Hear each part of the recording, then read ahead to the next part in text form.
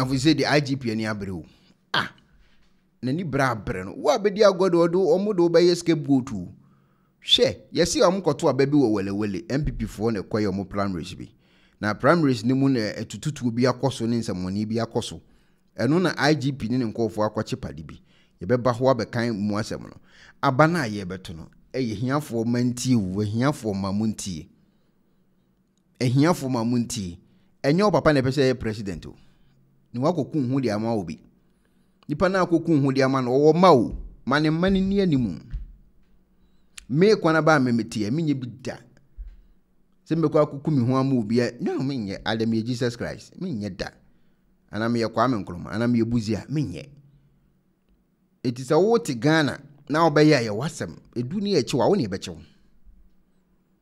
ti komuna midni pa menye kukuku ni ga omru betwa 2024 no omeche do waje fans me kana kra kire omeche wo de kodin sem hunu omeche wa koso obini hu IGP mani siasi abre no wo de ensonson ho na ye ho tunu na ye ho gaga na we omeche e de wato obini hu hwe ade wa obini hu padi a ya chi na to ne bini hu eye sembo ye sie e wo video wi mu no eno ne yakwa akwachi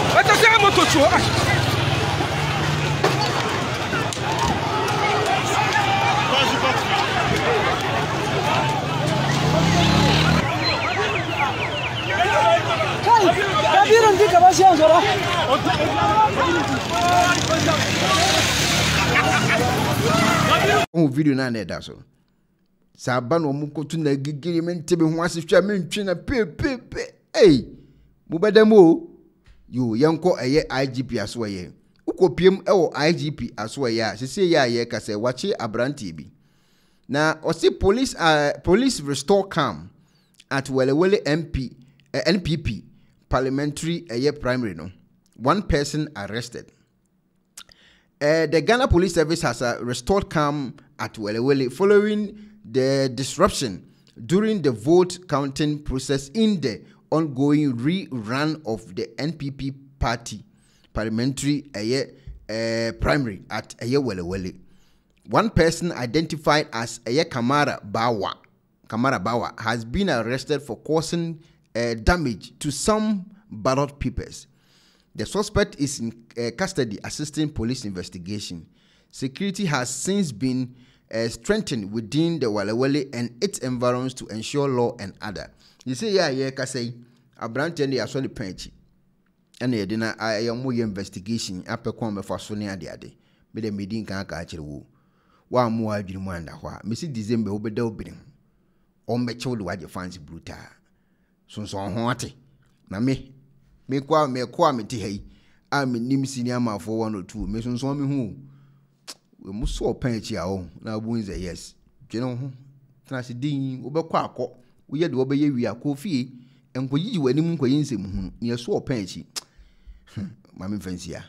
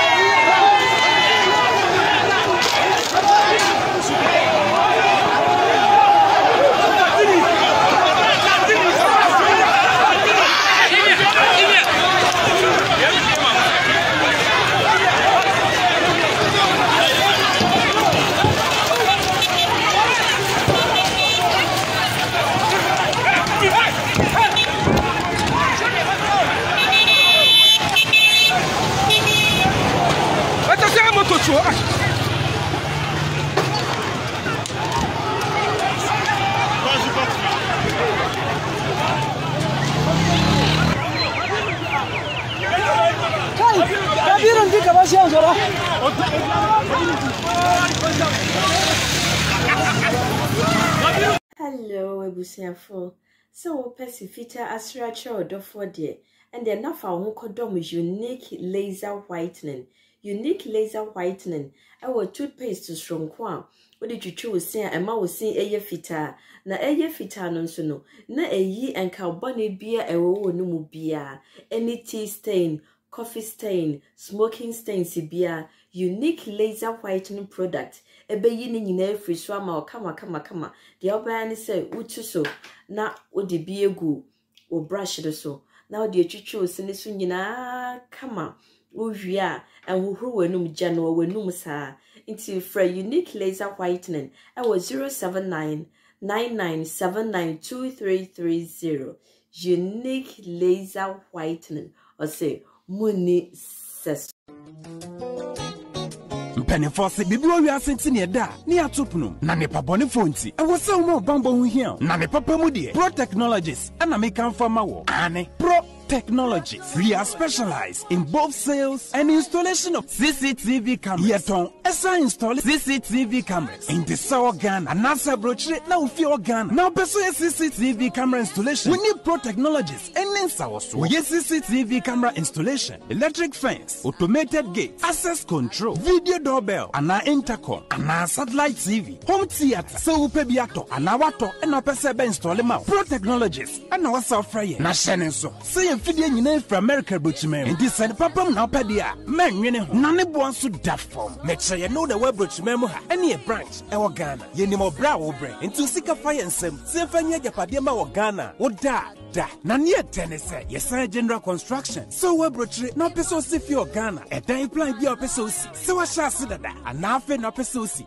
plan bia ye besi ama eno achi so ye solar power ana bamba ho nsensem bi ade woni ye ni nsawoso ne esanso ye smart home abefo fidie bi apesta hyehyɛ e wo fie ana watwuma mo de ma wo woni ye ni nsawoso we are just a call away ne esanso wadan de ma han ana ofre brochire bedu Ghana na wo pe full house room ana apartment ahan for short term and a long term ye be ma obiane border form na bamba ho nsem de menwene ho enna ye interior decoration so wasi fie na wie ana ye su fie na ma no ye sign decoration ye be siesie fie ana office o e de ama eno ati so tom fidie bi na wo ho kwan fa so install ana ne settings ye be ye e de ama e wo Ghana wo be hu yen wo mira fra denta e de wani a che dodoa wo be hu ye e wo ahye ye ne Emerlin Pharmacy e na wo the same building. For information or WhatsApp 401-7570-300 and a plus 401-6992-254. Pro Technologies. We have the solutions for your security and home entertainment needs at affordable prices.